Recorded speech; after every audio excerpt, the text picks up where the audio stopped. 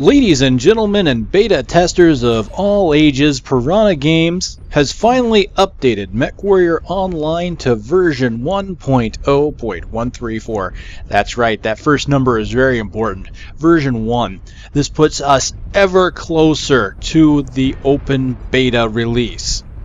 We're not quite there yet, but this patch is setting the framework for it.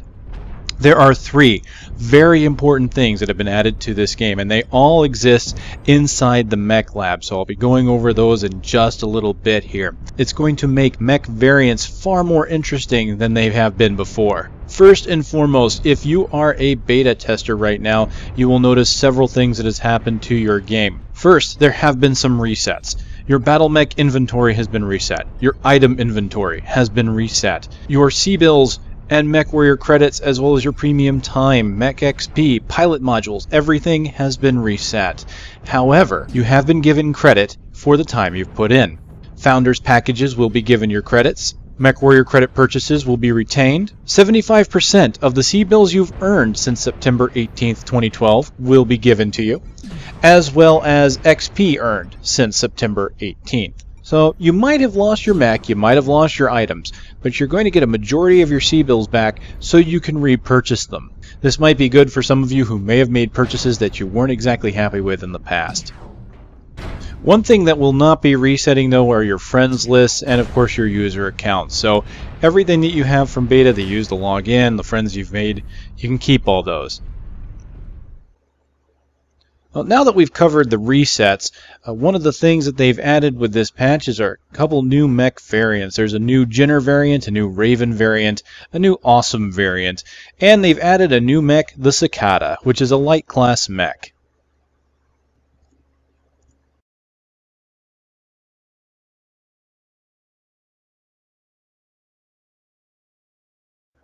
Another mech making its way into the game here as a version 1 is the Yin Lo Wang, as you can see here from the home screen.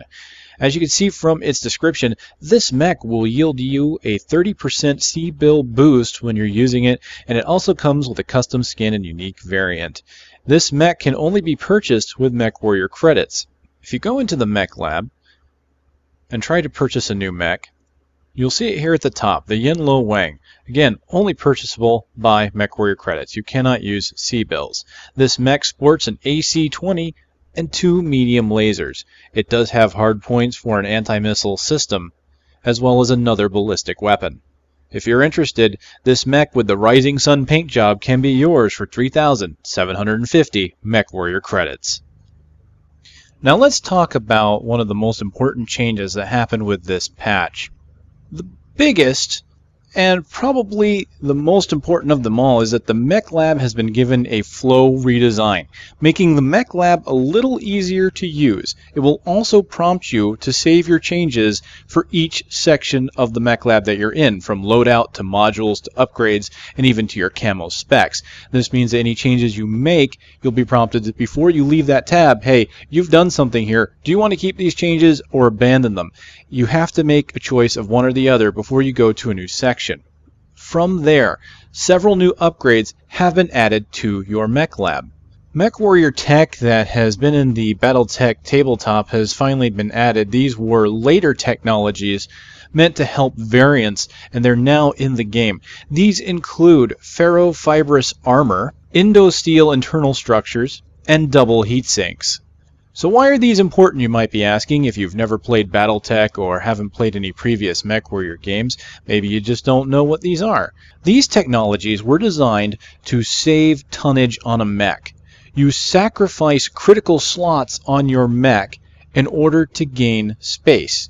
So this might allow you, if you say have a low armament based mech, maybe you only want a few weapons on the mech, but you want to increase its armor. Well, armor means tonnage. You add armor, you have to make the mech heavier, and your mech can only handle so much tonnage. So by adding, say, Ferro Fibrous armor, you have to take up critical slots. You take up those slots, and now it no longer weighs as much. This is the same thing with the Endo-Steel Internal Structure. You basically change the inside structure to reduce how many internal slots you have to include ammo or other armaments. Double heat sinks work the same way, only they will cost 3 times the critical slot spaces needed compared to a regular heatsink, and they will give you double the heat dissipation. This might not sound really great when you think about it. You're costing a 2 to 3 conversion there. However, again, if you have a lot of critical space left in your mech, it might be a conversion you're willing to make. To accommodate these new technologies, they've added what they call floating slots. These floating slots will be filled with the critical slot locations needed for things such as your Ferro Fibrous armor or your Endo-Steel. Since these slots can be taken up anywhere on the mech, the game will automatically assign any slots that you've left unused and fill them with the slots required for the technologies you've purchased. Keep in mind that using any new technology, as with anything, comes at a cost. So you'll want to make sure that you have the C-bills required to make the jump. A few changes they've made behind the scenes since we're talking about the Mech Lab are that items in general have been increased in cost. However, engines have been reduced. This is supposed to make the overall prices of a mech be lower, but if you want a lot of customization and advanced systems, the costs will be higher. In the end, this should amount to a net gain for most mech warriors. Anyone that may have leveled their mech up to elite status, you might be happy to know that a new module has been added. This new module is advanced targeting, where you press V to activate a picture-in-picture type aiming system. Now that we've covered the backbone of the game, which is the Mech Lab, let's go over some of the things they've changed in the gameplay. There's been some nice fixes here. For example, running into another mech would typically knock them or yourself down, sometimes both. Running into another mech will no longer knock it down. Line of sight rules have been changed slightly. It used to be that you required about a 50% view of a mech before it would get targeted on your HUD. Now you only need about 25% of a mech visible so that you can finally target them and give that information to your teammates. This will help with electronic warfare and spotting enemies at range. One big change that is rather nice to see on some of the water maps that they have are that explosions, laser weapons, and all that will actually now pierce the surface of water, so you will actually do damage to mechs that are sitting in water. It seems, according to these notes, that previously if you fired into water, your weapons would stop there.